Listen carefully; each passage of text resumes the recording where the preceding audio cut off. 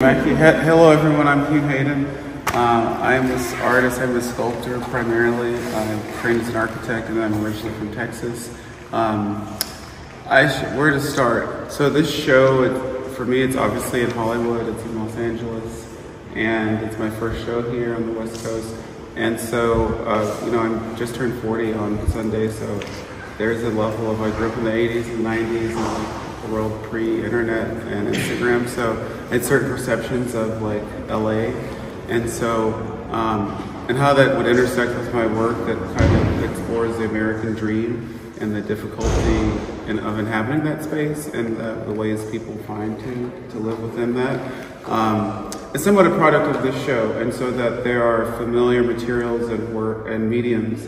I use vernacular American wooden furniture types that have different significances, whether a school desk, an Adirondack chair, or now a director's chair, to sort of look at the sort of associated and known meanings of those, but how can I infuse them with a more like a new way of looking. So this piece called The Audition was sort of one of the first works I conceived of, and also I encourage you all to come and look at the pieces up close. Was one of the first pieces I wanted to show here in Los Angeles. I actually, even before the gallery opened, I was like, I want to make this for Freeze LA. I didn't have the time I didn't have enough time when I first conceived of it, but I always knew that I wanted to sort of approach these sort of issues of this idea of the director's chair, what it represents, sort of whether it's in a Me Too movement. Myself as a black male, I've worked as an architect for 10 years in a corporate situation, sort of thinking of who typically was my boss in those situations. I think there's many ways to look at the piece as this sort of place that, the space you might want to desire, but also the thing that's there that's supposed to help you that might be difficult to use.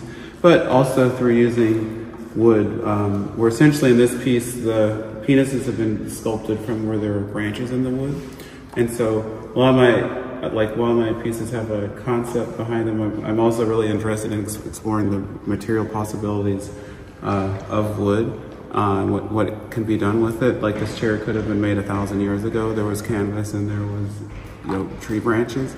It's sort of, there's nothing truly high-tech about it, but it's just sort of taking the time to explore the material possibilities of a piece of wood. And I guess to some degree as an artist using wood, I am interested in the idea of taking a piece of wood, which is something that most people have some relationship to, whether it's a piece of a tree or a piece of wood their whole life, but if I can sort of change their perspective of that sort of ubiquitous material, that's a way in to change maybe how they think about something more conceptual and deeper that artwork is representing.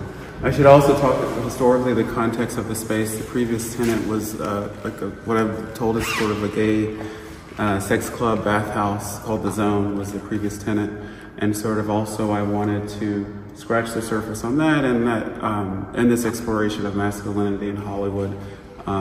They also think about the sort of sexuality that inhabited the space, and also that you don't have to know that to experience this show, but also creating the bathrooms. When I actually visited this space before the gallery took it on, there were still a couple stalls here. These were in different configurations, but that did lend itself to having a wall of plumbed fixtures for the show. In terms of the overall zoning of the show, you could say there are these more bathroom-esque works on this plumbing wall. In this area, there are more wooden works that explore, I guess the whole show explores the prosthetics of power, and somewhat like thinking about masculinity as well as Hollywood, sort of using different tropes to sort of explore ways people control or obtain power, whether it's a gun, the representation of a penis, a piece of architecture, or even a urinal.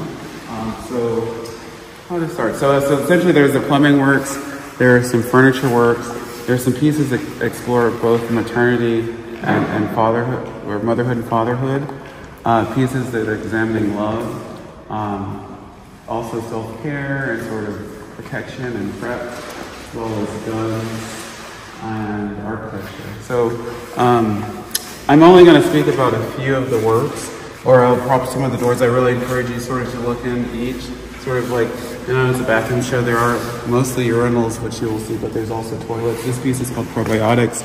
It's sort of, I started taking probiotics about a year ago when I got COVID. But also thinking this sort of kumbaya with nature and sort of this, like a toilet as this equalizing device, but also thinking of like sort of a hookup space of like whether it's like the meat rack or a place in the woods where people might congregate around bathrooms as this sort of hookup space. Sort of, for me, it can be all those things all at once.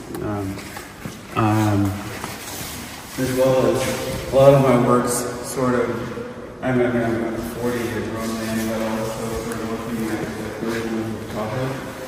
These are two Tiffany engagement rings that I've replaced the diamonds with the Scovie pills. They're engraved with the Scovie, which is this anti-HIV sort of PrEP medication, which for many people in my generation, that's created this new idea of like romance within a gay world, I would say, of like a, I mean, there's some irony around that if you were taking PrEP, you would, in a long-term relationship, you might not need PrEP, but they're engraved with happily ever after and sort of Disney-like writing, and the piece is called Fairy Tale. And so it's sort of, in a way, it's sort of, if there are like different influences in the show, that's sort of Maya Felix Gonzalez Torres sort of moment. Another work is called Buffalo Doodle. I'm a dog owner. I have a almost 5-year-old dog, which you'll see, but this piece is called the Buffalo Doodle, and it's sort of a play on the ubiquity of doodles types of dogs, like dogs that have been crossed with a poodle, which, and from my impression, have become the most ubiquitous dog in the United States, because essentially there are these new crossbreeds that sort of, the whole impetus of it is that they're wouldn't shed, so they're better for people who have allergies.